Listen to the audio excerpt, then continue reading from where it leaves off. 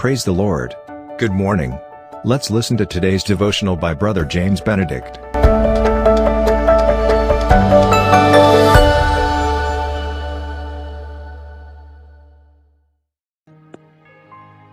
Greetings in the wonderful name of Jesus Christ. Welcome once again to Victorious Daily Devotion.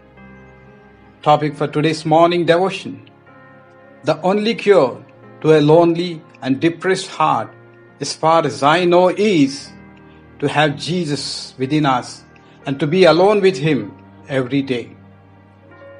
Psalm 102 verse 7 says, I lie awake and I become like a bird alone on a rooftop.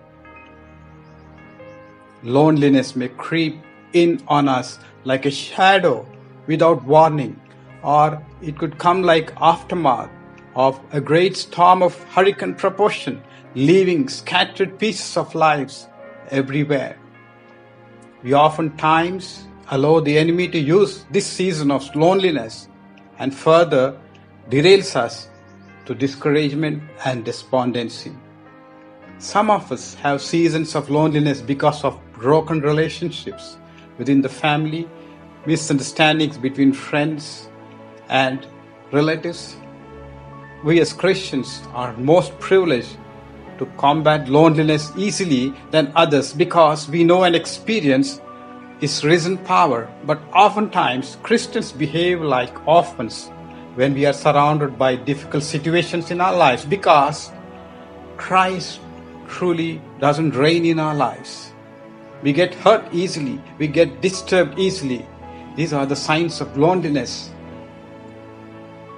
Irrespective of any religion, a person who knows the Lord as a Savior, who loves the Lord and doesn't like sin to invade his life, will conquer loneliness much better than others.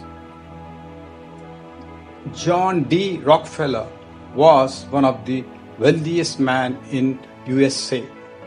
His wealth was incalculable.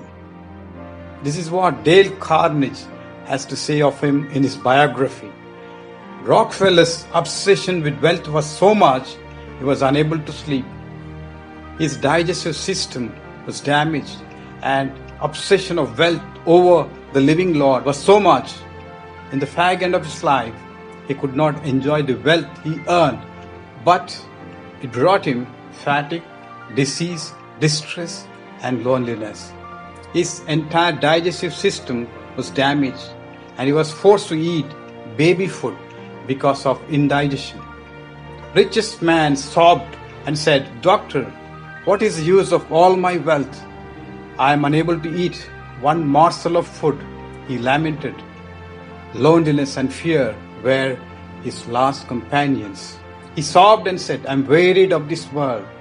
Yes, truly, loneliness will lead ultimately to weariness, disease, and distress, which are all manifestations of darkness.